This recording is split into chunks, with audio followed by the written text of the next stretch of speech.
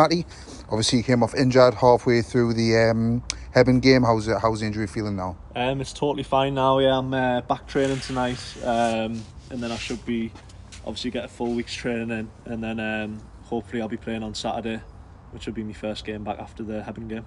Right, okay. And how's things going with settling in with the lads, or things starting to click on that? Yeah, it's I was at the obviously watched the game on Saturday, and I thought the team looks really strong now. It's starting to come together really nicely, and then hopefully you bring a couple of more lads in before the start of the season. It'll make it even stronger. But yeah, the team looks really strong at the minute. Like you say, you started training last week. You've come back today to train. Are you expecting to play a milli on Saturday to get minutes under the belt, or? I'm hoping to obviously get a full week's training this week, and then I'm hoping to just get as many minutes as I can on the Saturday.